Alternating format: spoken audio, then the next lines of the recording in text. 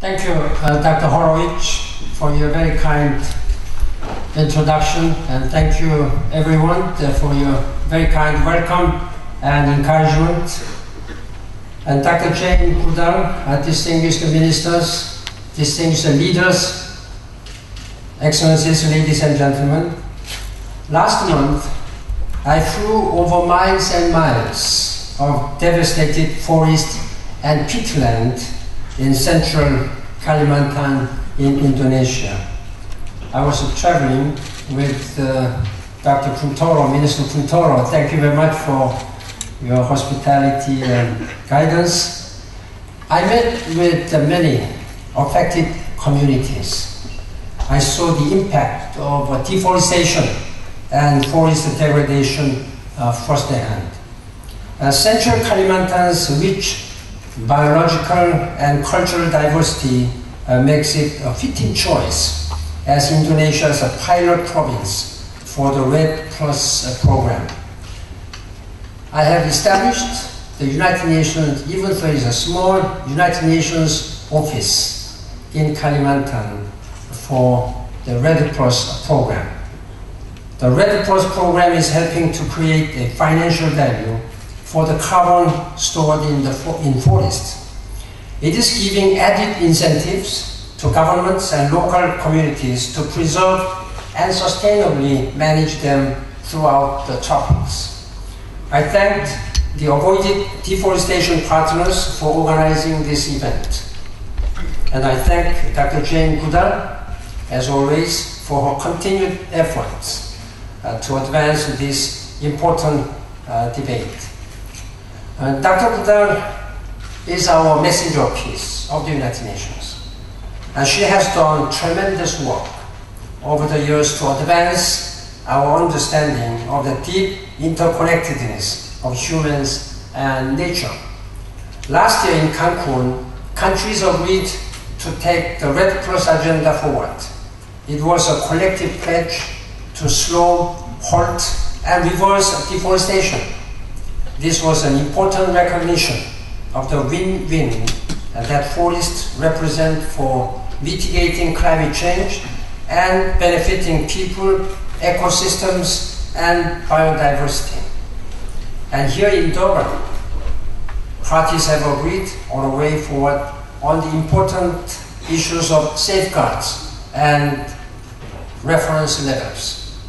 I am encouraged to see that the forest countries are acting to reduce the deforestation and that donor countries are pledging to support these activities. Yet, forests continue to disappear at an alarming rate. We must do more, and with a greater sense of urgency. I would point to 3 areas for action. The first, we need to make the Cancun Agreement operational, including those on REDD Plus.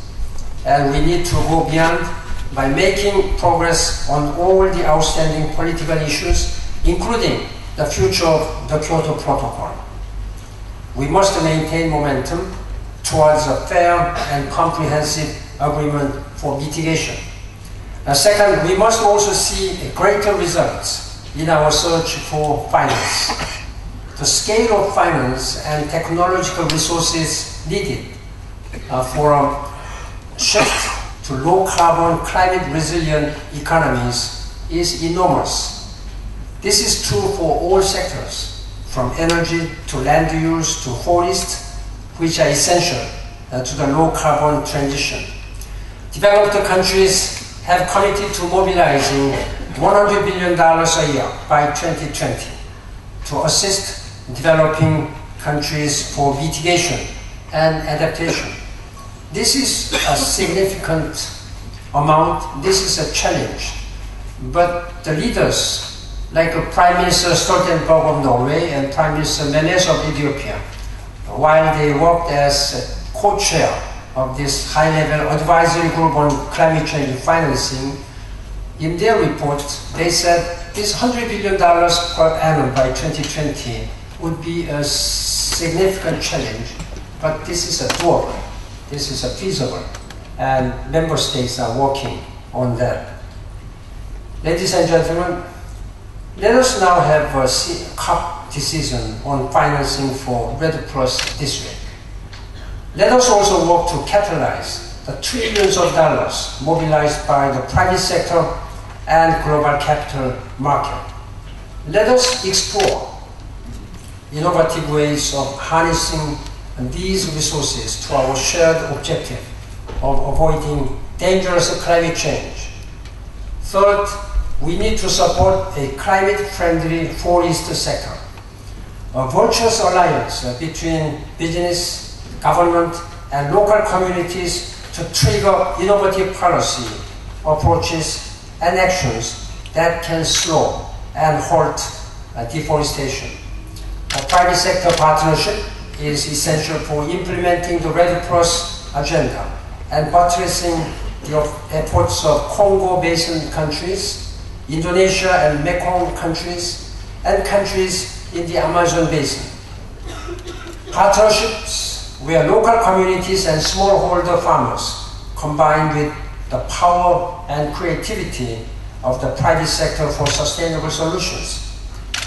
Solutions that respect the rights of indigenous people and empower women, farmers, and local communities. Solutions that will reduce poverty and help communities to adapt to climate change. Solutions that will help us to meet our future food security needs without destroying the forests that provide clean water, subsistence, and income. Solutions that can help us to move towards a new development paradigm that values forests and forgoes pathways for green growth.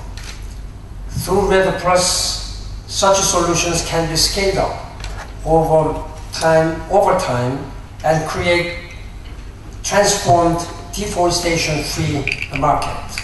Excellencies, ladies and gentlemen, our planet's lands and oceans are already stretched to meet the demands of 7 billion people. The human populations continue to grow. The search for sustainable solutions is an economic and moral imperative if we are to create the future we want. REDD+ can play an important role in realizing that future. Together we can realize Wangari Maathai's vision to reverse deforestation and land degradation. I'm very pleased to know that her daughter is now carrying her torch, her legacy, and I wish her continued good success. Together, ladies and gentlemen, we change the face of our planet for the better world, for our future. So thank you very much.